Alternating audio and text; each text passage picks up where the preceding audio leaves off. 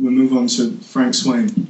And Frank is a science writer who recently did a BBC radio show on Hack My Hearing, but I'll let Frank explain some of the ways he's going to hack his hearing. Awesome. Just click on this. Yeah, so I am a science writer.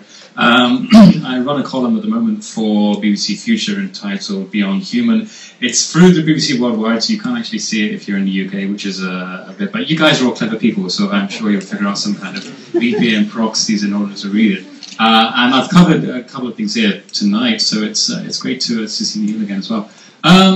So yeah, why am I here today? I'm going deaf, unfortunately. That's my sort of bad luck. And this has kind of been happening for a long time. I used to go to a lot of gigs and worked in a club, and it sort of irreparably damaged my hearing. And I went in about 2006 to get some of these sort of fancy molded ear defenders put in, because quite a few of my friends had them working in that scene. And the woman insisted on doing a hearing test first, and when she was looking at the results, she said, "Oh, we don't normally see this level of hearing loss in people under 40, and I was 25 at the time, so that was a bit of a blow. But I ignored it, which is what everyone does when they find out they're going deaf, and it actually takes about 10 years on average to go from needing hearing aids to actually getting them, because there's a huge stigma surrounding them. They're not cool like glasses, Calvin Klein and stuff. They aren't designing hearing aids at the moment. So it took me a long time, and then eventually I did get some fitted a couple of years ago in 2012, and it's a very strange experience, because the loss of hearing is so gradual that your brain is very, very good at sort of compensating for that, and you don't notice it. It wasn't until I lived with my girlfriend at the time that she would hear things, sort of a car alarm going on outside. She'd say, that car alarm's really annoying me, and I'd say, well, what car alarm? I can't hear it. And also the frequency loss isn't equal, so you tend to, all kind of hearing loss, well, depending, I can't say all of it, but a lot of hearing loss starts at the 4 kilohertz range, which is unfortunately the vocal range. So whilst traffic or computers or music and that kind of thing sounds normal to me, that volume is normal, the vocal frequencies are all very much diminished, and so it's very, very hard for me to pick out conversations against background noise. If I go and see a movie, for example, I have no hope of actually understanding what anyone is saying in that movie, because they're all full of rumbles and explosions and everything else like that. I like seeing foreign movies because I've got subtitles, so that's really great for me. I watch a lot of foreign films. And so I got these things fitted eventually, and training the brain to kind of get back into that swing of things is a very unusual experience. I started to hear sounds that I hadn't been able to hear for a long time, and my brain didn't really know what to make of them, and so it became this kind of strange white noise where I knew I was hearing something, but I didn't really understand what I was hearing. And eventually you get used to that, your brain does retrain itself. But the other interesting thing was that hearing aids have a huge amount of processing that goes on in them, so they're not just sort of like ear trumpets where everything gets amplified equally. They have imperfect microphones, and those capture the environment around them, and then there's a heck ton of processing that goes on inside the hearing aid, and then they output something in a very select kind of amplification, select frequencies of what they think you ought to be able to hear. So they're trying to give you they're trying to make your hearing as it was, but they're also sort of making their own interpretations about what is useful sound and what is noise. And so it's actually quite a coloured picture, quite an interpretation. And this really got me thinking, because if I'm going to have to listen to an interpretation, then it doesn't necessarily have to be one based in reality.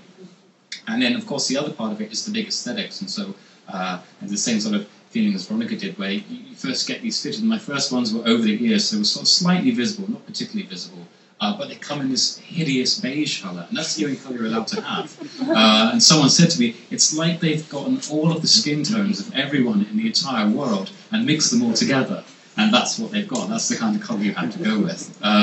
So that was kind of unfortunate as well. And so those are the two aspects for me. How can I change the appearance of them, and how can I change the underlying code?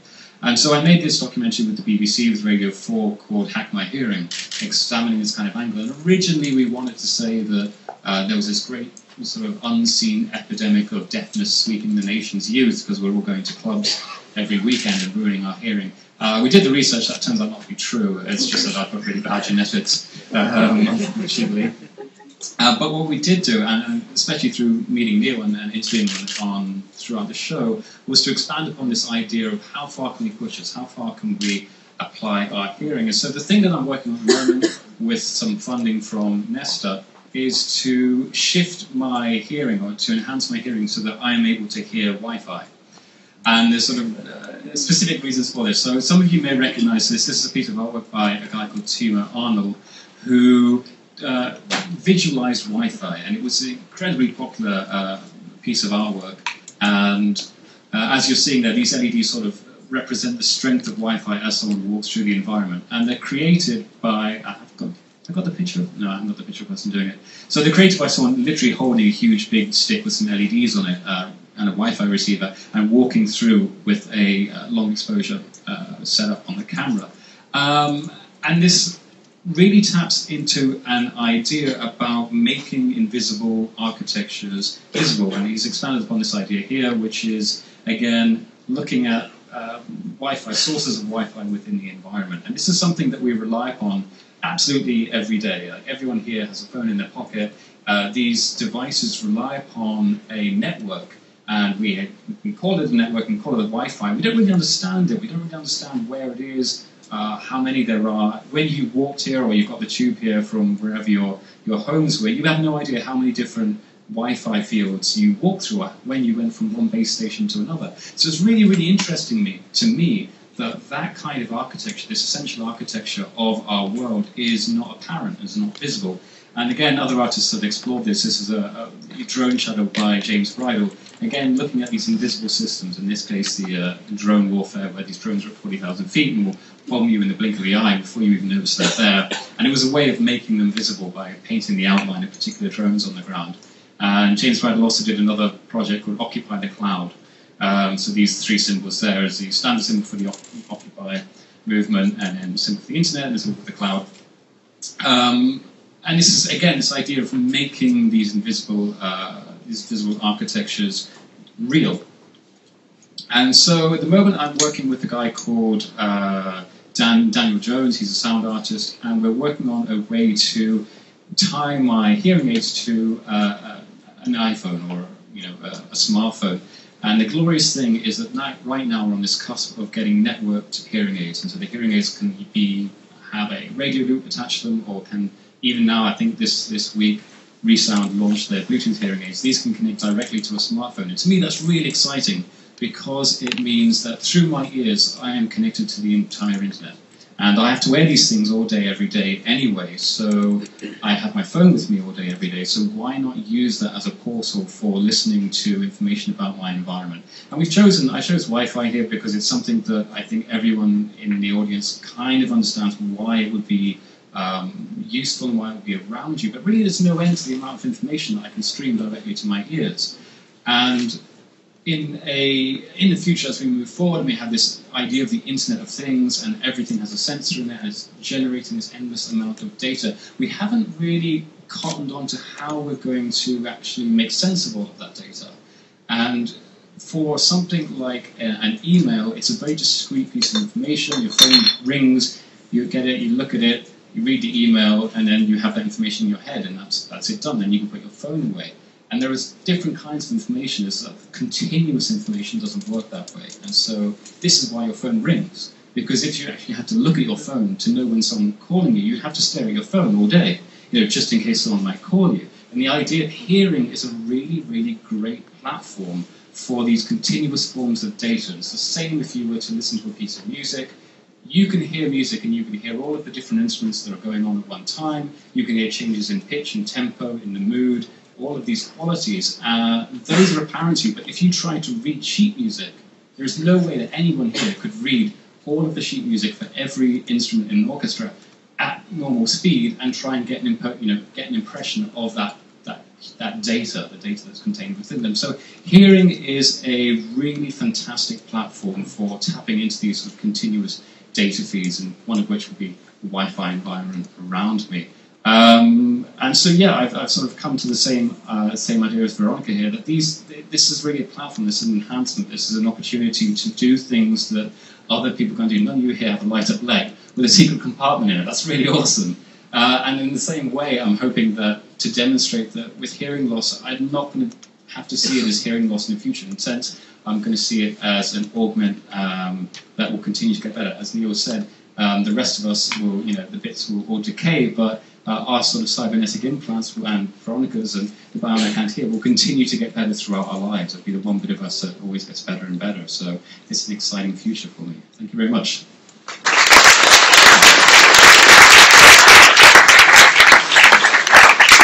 So one guys will just get mic'd up. Why Wi-Fi? Why Wi-Fi? I think I should explain a little more about it. The idea is not to simply be sensitive to it in the sense of, oh look, there's some free Wi-Fi over there, I'm going to head over there. It's more to have it like traffic noise, to be aware of this invisible environment. And I think it's important because we are surrounded day to day with this invisible architectures, whether it's the algorithms that decide which adverts are served to us, or it's policing kind of procedures that decide you might be a terrorist because you bought the 3 different items which only terrorists ever buy, in a single day. And if you're not aware of those systems, if you are unable to perceive those systems, then they will be used to control you. So it's very important to readdress that balance, to become more aware of the environment around us. And is it going to be part of your hearing, or is it going to be an extra sense? Because I know, and perhaps after Frank's responded, you could tell us a little bit more about, it's not really hearing, it's an entirely new sense, it's bone conduction, although it acts like hearing, the organ in turn. In my context, that's a tricky question because my hearing aids, effectively, without them, I can't normally function. So anything that comes through them is hearing. I would stick on one side. I'd say it's still hearing. It's using hearing as a platform for taking in data that you otherwise normally wouldn't be perceptive to. Neil, if you mind explaining to the audience the process, because we sat down a couple of months ago now and tried to work out whether it was a hearing process or it was an entirely different sense, because it's a quasi-visual hearing. If that's yeah, well, I separate bone conduction. Hearing is, to me, feels different from air conduction, and to me, bone conduction is visual sounds and air conduction is audio sounds, and there is a difference. But I can't really. It's difficult for me to describe the difference. I don't know how to. It's like for you to describe what a color looks like. To me, it's difficult to describe how it feels to hear through bone conduction. It's different. I don't know. It's one of the suggestions you gave was the antenna. You've open sourced the entire technology, so anyone can experience what you're experiencing with some of the devices. Is that right? Sorry again? So you've open sourced the technology. Oh yeah, so anyone could create this. It's all online, so anyone that wants to create an antenna, they can search online and they can create it. All open source. Yeah.